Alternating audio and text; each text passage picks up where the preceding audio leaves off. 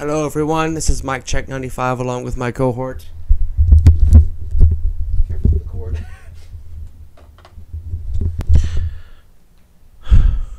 Your cohort name? Krieger Margin 1. Okay. No. And I believe that this was probably the biggest mistake that we've made in our entire lives.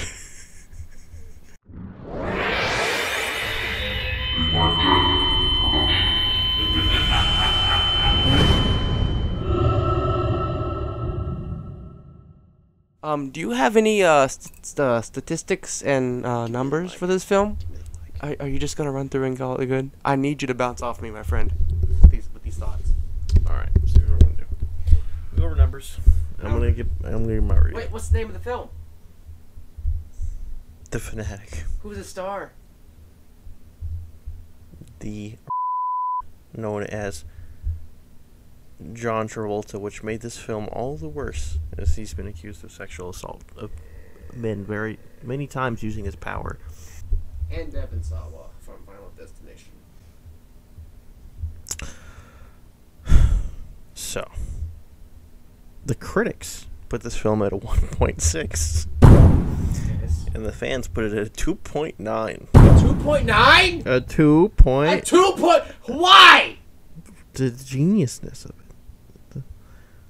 Just the pure genius. Can I add one more thing? Is this a film where you need to have alcohol to watch it? Yes. I agree with this top critic. An unpleasant watch any way you slice it. This is the worst movie of the year, quite possibly, but it is absolutely must be... No, that's not the one I wanted. Oh, I like this one. This is from a top critic. John Travolta goes full and no one seems to really care in this campy thriller that even betrays its own inner logic and doesn't even seem to be sure about the message it wants to send out. And yes, I'm looking at you, Mr. Durst. The budget of this film is $23 million. Box office. $3,153 doll hairs. Lowest box office numbers I've seen in a film ever, if not in my Czech production history. What were some pros and cons for this film for you? Mike, I am telling you, I want you to go off the rails. I can edit. I'm just going to tell you something right now. I can tell you something. You want to know a movie that made more money than this movie? Thanksgiving. Thanksgiving made more money than this movie. Yes. And this movie probably because that film wasn't as offensive as this one is. A turkey a woman. Yeah, but this film deliberately targets the mentally challenged. It's not the fact that it targets them. It's the fact that he's pretending to be one. So over the top and offensively that it's ridiculous. He's not remotely special. John Travolta is in real life is probably a really smart dude who's had actually some really good movies under his belt. Who is Devin Sawa? Devin Sawa was the kid. Devin Sawa is the kid from the first Final Destination film. Nope, I think you need to have him say he's from something else that's more important. Devin Sawa played in its obsessed fan Stan in the music video Stan from 2000. He played Stan. It makes it so much better. He played Stan. I called it in the movie. I said, oh, this guy reminds me of Stan, but I was looking at the wrong person. This movie has been reported as the worst movie opening of John Travolta's career. Moose is John Travolta's favorite character he's ever played. Moose is in the house. Moose is in the house. There's a thing that makes it kind of okay-ish. John Travolta took the role as Moose as a tribute to his autistic son, Jet, who passed away in 2009. He does have an excuse, but at the same time, I feel like that excuse is not a good one. Because this film... I have more good things. You actually have good things for this movie? Do you remember the character Slim? Yes, the long-haired dude. Do you remember the fact that I mentioned James Paxton in this film? Mm-hmm. Do you know that was James Paxton? Do you know who James Paxton is? Enlighten us and the viewers. He is Bill Paxton's son. That is Double feature of Paxton's tonight in our movie. Double feature of Los Angeles. If you guys didn't know, we watched Predator 2 before this.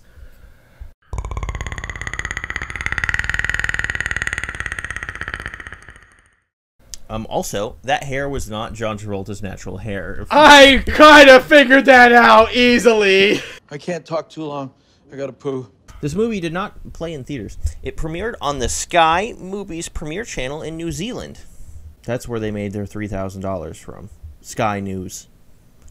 It doesn't seem very familiar to us, Michael, but that is one of the top British news stations. News stations. Instead of movie theaters, not even directed DB.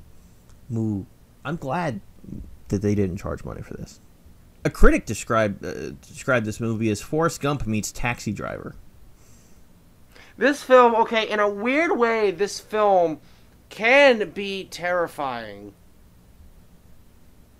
if you look past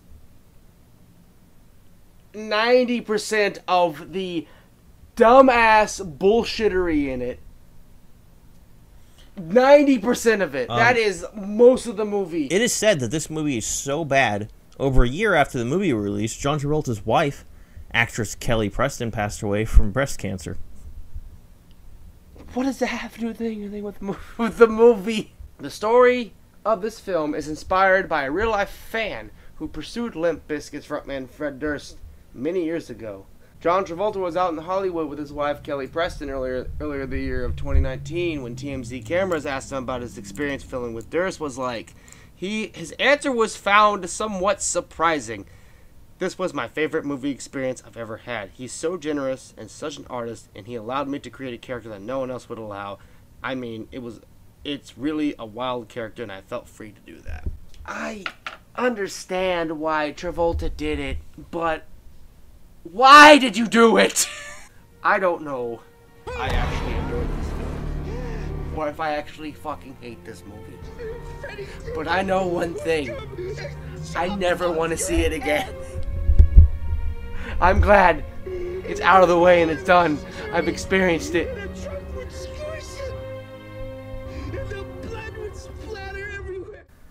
Okay, I'm done.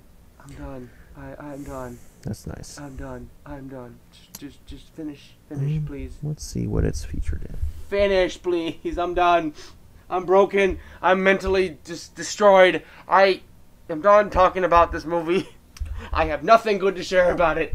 Did you know that this is a remake? Did you know that? No. In 2016. No. In 2016, there was a movie called Fan, because the filmmaker told us to make the Fanatic as a remake of Fan, is the reason why it was a Fan. Like, listen, the reviews are already out there. There are more in-depth reviews of this film than there is on this one right here. By this point, you probably know how awful this film is. And I only wanted to watch it to kind of see how it is, because I was told that you can either watch this film... This is beautiful. I'm not done talking. Wait. I am not done talking. I'm not done. I am not done talking. There's a Thanksgiving reference. Oh my fucking god, you're gonna interrupt me anyways. Fucking killer turkey who should fucking die, but go on. This movie is referenced in the Cinema Snob TV show episode of Thanksgiving, where they mention this show and compare it with Thanksgiving. Either way, you're either going to not finish this film, or you will need some form of alcohol to fucking watch this movie, because this film is... This film is a goddamn chore to get through. So, fuck! For the folks at home that haven't seen this movie, what would your words to them be? Is this offensive? Oh my god. Like, I understand why he did the role, but this film is super offensive. He went over the top on this mentally challenged character, and I felt really uncomfortable 80% of the time in this movie. Heck, when you got up to go to the bathroom, to go take a pee, and he was just like sneaking around his house, like taking pictures with him. That was a little over halfway of the film. This film was an hour and a half long. Mike, This film was 30 minutes too long. Mike and viewers, in case you haven't seen my previous reviews, I said this movie's offensive. It is offensive. I don't think a character called Cletus the Fetus was offensive. I didn't think it was bad when the turkey the lady. But When Moose showed up on our TV screen. But when he walked in the room with a tarted haircut, I was thinking, okay, it's going to be some nice guy, and then he's going to go on a rampage or something. Because he likes violent. John Travolta likes violent things, and he likes touching small men. His very first line was, "Can't talk, I gotta poop!" And that just set the fucking tone. And then it's like he's literally mentally like full blown. He eats mayonnaise every day for breakfast and he doesn't know how to function, and he should be in a mental asylum. But he has no family or friends. He has a couple friends, but not there enough to help him because there's only so much you can do in life, and this person should not be an independent person in society because they don't understand. He just stopped mid-sentence. I want to roast him so bad, but I feel slightly bad now because his son had autism and he died, and he did it as a tribute. It's not like. But I wouldn't do it in this kind of movie. This movie made it so bad. Why would you do that? Your son died and had autism, and so you made you acted as like. I'm a bad now. I'm going to act like a mentally challenged kid in a horror movie that is. Oh my god. And he said this is his favorite character he's ever played. Here's my thing.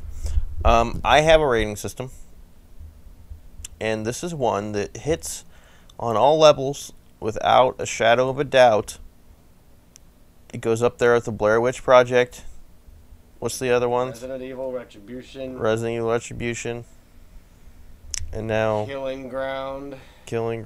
I'm giving this a 1 out of 10. My lowest possible score, because it's from 1 to 10, not 0 to 10. It's 1 to 10.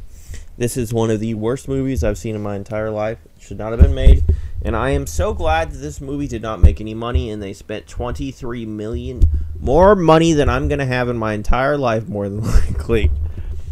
Do not try again. I want my time back. Okay, listen. Like I said before this movie even started, I've never seen it. I know how the movie goes.